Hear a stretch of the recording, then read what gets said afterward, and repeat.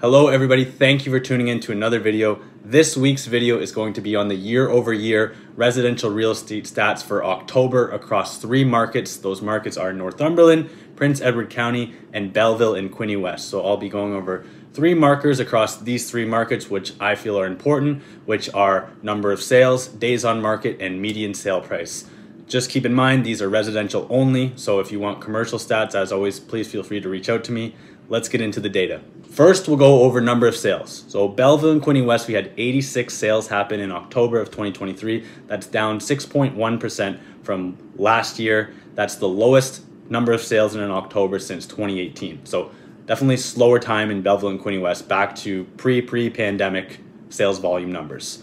Prince Edward, 30 sales, that's up 79.1%. So Prince Edward County ripping. I think this is due to the slower summer Prince Edward County had. They're actually having a true fall market. This is the highest number of sales in an October in the last 10 years.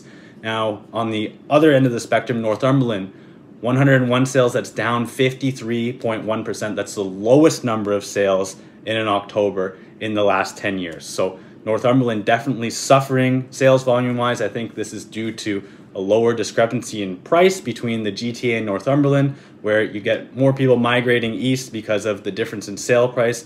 Also, I think Toronto, during this downturn in the market, has been hit the hardest in Canada, so that affects sellers in the GTA who are maybe planning to move to Northumberland. Next stat we'll go over is days on market. Usually I like to use months of inventory, but since our transition to this new board, don't really have months of inventory honed in for a stat yet, so days on market is the next best thing. Belleville and Quinte West, 29 days on market. That's up 23.1% from last year. It's the highest days on market since 2018 in the Belleville and Quinte West area.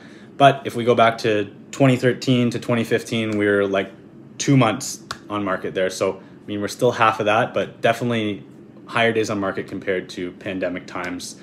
Prince Edward County, that's 56 days on market. That's up 102.7% from last year. So definitely higher days on market in Prince Edward.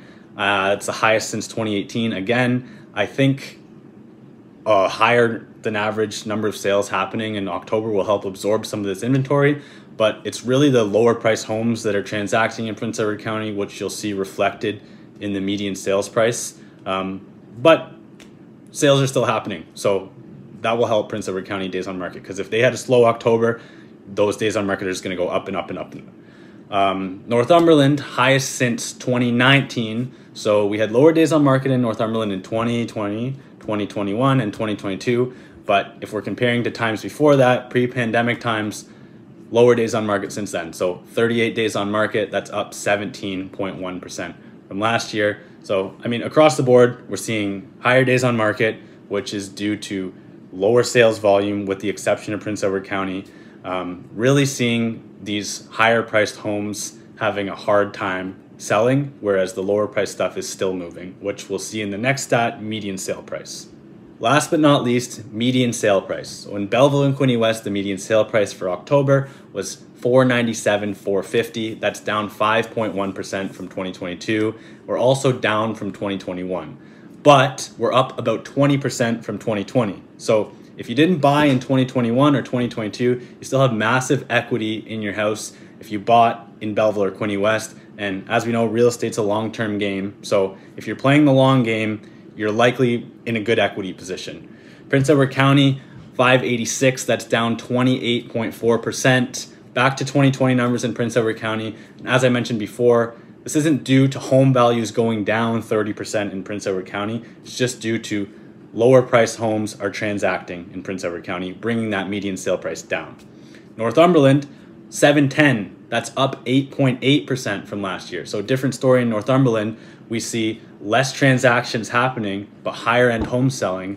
But in Prince Edward County, we see more transactions happening with lower end sales happening. So it just shows that real estate is such a local thing and it's so market dependent, and whatever market you're in could be experiencing different things, which is why it's so important to know what's going on in your local market. That's it, guys. A quick overview of the 2023 October year-over-year residential real estate stats. As always, if you want leasing stats or commercial stats, please feel free to reach out to me. All my info is in the description below. You can contact me at my website, kehoerealestate.com. Thank you for watching and stay tuned next week for a new video.